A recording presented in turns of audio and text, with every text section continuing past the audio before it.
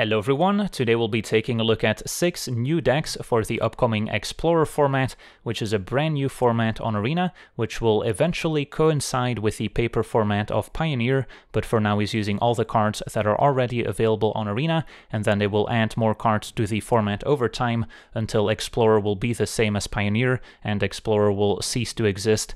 So we can already build Explorer decks in the client, but as of the time of recording we cannot play in events yet, so I've decided to convert 6 popular Pioneer decks into their Explorer counterparts, so you can maybe get an idea what the metagame will look like, and so you can copy some of these deck lists to play them on day 1 of the new format. If you want to see any particular deck list, you can always skip ahead using the timeline or the links in the video description. Our first deck is going to be Naya Winota, which is a creature combo deck built around Winota Join Our Forces, which can cheat human creatures into play whenever we attack with a non-human creature. We have to make a few changes as opposed to the Pioneer build, as we don't have Elvish Mystic at 1 mana, a powerful accelerant. We do still have Lenor Elves, and then I've added a few copies of Gilded Goose as another way to ramp, and as an O2 flyer also good at enabling Winota. Then we've got the full playset of Prosperous Innkeeper, which can help ramp into Winota and attack in the same turn, so that's why it's such a popular choice in this archetype. And then I've also added the full playset of Paradise Druid as an extra accelerant with a bit of built-in protection thanks to Hexproof, so we can potentially play a turn 3 Esika's Chariot, which makes a pair of cat tokens when it enters a battlefield, more non-humans to enable Winota, and we can also copy our tokens when the Chariot attacks, which synergizes nicely with the newly printed Fable of the Mirror Breaker, which makes a 2/2 Goblin Shaman that makes a treasure when it attacks on the first chapter, then lets us discard up to 2 cards and then draw that many, so we can find Winota, and eventually transforms into Reflection of Kiki Jiki, an additional non-human that can also copy our creatures, especially nice with Enter the Battlefield abilities. Then I've also added 2 copies of Legion Warboss, which I used to like in the historic versions of Winota, as it can make multiple Goblin tokens to enable her.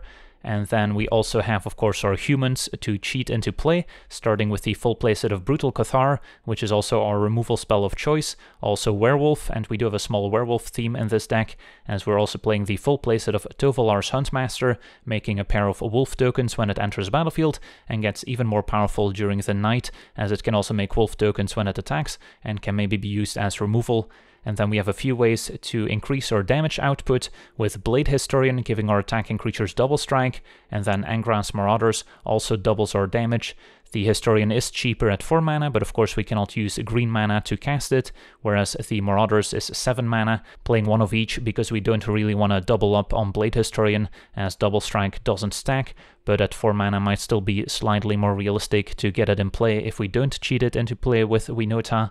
And then the mana base is pretty straightforward, plenty of pathways in each color, and then some shock lands as additional mana fixing. So that's Naya Winota, a creature combo deck. Next up we're going to take a look at a creature aggro deck with mono red. And this deck looks quite a bit different from the Pioneer counterpart, which has access to Monastery Swiftspear to complement Soulscar Mage as a cheap prowess creature, which will then play well with burn spells. Since we don't have access to Swiftspear on Arena, we're instead going with a more creature-heavy approach that more resembles the historic versions of mono red, where we're playing Annex Hardened in the Forge, gets bigger the more red devotion we have, so plays well with cards like Torbran, adding triple red devotion, as well as letting our red permanents output more damage. We've got Goblin Chainwhirler adding triple red devotion, great against the various 1 toughness creatures from the Winota deck. And then of course Embercleave can be a great finisher when paired with Annex, or really any of our creatures. And then, since we don't have access to Eidolon of the Great Revel, which is a great 2-drop for red decks in Pioneer, it is also much better for us to play Burning Tree Emissary, because not only do we not need to worry about facing Eidolon, which is great at punishing cards like Burning Tree, but since Burning Tree adds red and green to our mana pool, which doesn't let us cast the double red 2-drop, we can instead play cards like Robber of the Rich as a 2/2 with haste, providing card advantage, or Karizev. And then at 1 mana, of course, we still have the full playset of Kumano, an excellent new addition for any mono-red decks across multiple formats. And then the full playset of Fanatical Firebrand, which is an extra creature adding devotion for Annex, also plays well with Annex when we sacrifice it, as it will leave behind a Satyr token. and then I wanted an extra 1-drop to kind of fill out the curve, and I landed on Foundry Street Denizen, which will get 1 additional power whenever a red creature enters the battlefield under our control. Plays well with a lot of our cards, like Kumano when it transforms, as well as Annex when we maybe play a second copy, adding 4 Satyr tokens to the board, and can also benefit from Torbran and Embercleave. And then a mana base includes Castle Embereth to pump our team, 4 copies of Den of the Bugbear as a creature land, and Ramunap Ruins to maybe burn the opponent out. So that's a mono red, a creature aggro deck.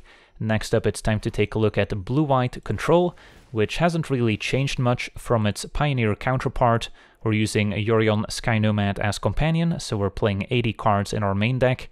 And the only real change I had to make was now play 3 copies of Shatter the Sky instead of Supreme Verdict, but this is only a temporary addition, as now with the upcoming Streets of New Capenna, this will be replaced by Depopulate, which should be a little bit better, as we're less likely to face multicolored creatures as opposed to creatures with power 4 or greater. Then taking a quick look at our deck, we've got some removal with Portable Hole, March, a great addition from Kamigawa, especially nice when facing creature lands, which blue-white Control can be pretty weak against. We've got Fateful Absence as more spot removal, couple counterspells with Jori Disruption, Dovin's Veto, and then at 3 mana Absorb, gaining some life as well. Omen of the Sea plays nicely with Yorion as companion, and then a couple Planeswalkers with Narset providing card advantage, and then the Wandering Emperor at 4 mana as removal, and at 5 mana Teferi, Hero of Dominaria. Then we've got Memory Deluge for more card draw, and then topping off our curve, Shark Typhoon can be cycled, leaving behind a Shark token, and then Farewell as an extra sweeper, that's quite versatile. And then our mana base, tons of utility lands, of course, with our various castles. We've got the channel lands from Kamigawa, Field of Ruin to blow up opposing creature lands perhaps, and then our own creature land with Hall of the Storm Giants. So that's blue-white Control. Next up we have a red-black Sacrifice, and this is more of an artifact sacrifice deck, and this also didn't need to change compared to the Pioneer versions, so this is basically a 1-to-1 recreation. Maybe Urborg and the mana base is different, so we're just playing an extra swamp, but a classic deck using Witch's Oven plus Cauldron Familiar. We've got the Anvil making various 1-1 tokens and rewarding us for sacrificing artifacts, the Synthesizer for card advantage, and then we've got the Epicure providing a blood token when it enters, so good enabler. We've got Thoughtseize as hand disruption, Fatal Push and Voltage Surge as removal, and then Deadly Dispute for more card advantage and treasure tokens, and then Mayhem Devil, another great payoff for any sacrifice deck.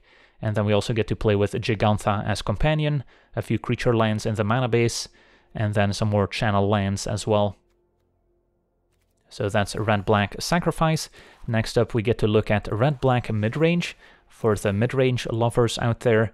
And this is a deck playing a lot of high-powered cards. So we've got our Thoughtseize, similar to the red-black Sacrifice build, as well as Fatal Push, and then more removal with Bloodchief's Thirst. At 2 mana, we don't have Dreadbore quite yet, so I've replaced it with Angrat's Rampage, which can also get rid of artifacts, maybe get rid of a Witch's Oven from the opponent. Then the Harvester, a 2-drop that can pressure control decks, leaves behind a blood token, synergizes nicely to enable Revolt for Fatal Push, as well as just giving us a bit more card selection. And then against creature decks, we can also use it as removal. Kroxa as discard can eventually escape it. Also plays well with cards like Harvester that will end up in our graveyard. And then at 3 mana, we've got the Trespasser, which can eat up creatures to gain some life, and will require the opponent to discard a card if they want to target it. And then a Bonecrusher Giant, of course, also kind of a 2-drop if we use the Adventure first. And then the full playset of Fable of the Mirrorbreaker, which is just proving to be a card that fits into a ton of different archetypes. And then a 1-of Call Against Command as an extra way to maybe deal with artifacts and maybe get back one of our powerful creatures from the graveyard.